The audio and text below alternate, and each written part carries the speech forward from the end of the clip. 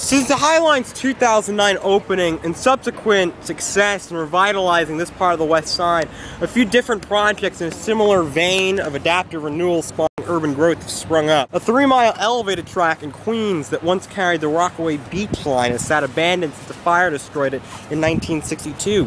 But hopes that a recreational space could be formed on this line have blossomed. From the High Line to the High Bridge near the Harlem River, plans are being made to restore the former viaduct for the Croton Aqueduct, an oldest bridge in the city, as a pedestrian path and greenway.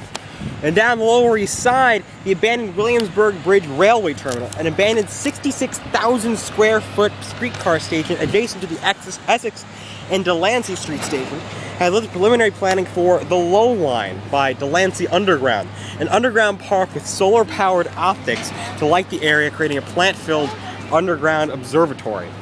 It seems as though the High Line has created not only new places for parks, but new ideas of how they can be incredibly interesting. I'll see y'all tomorrow.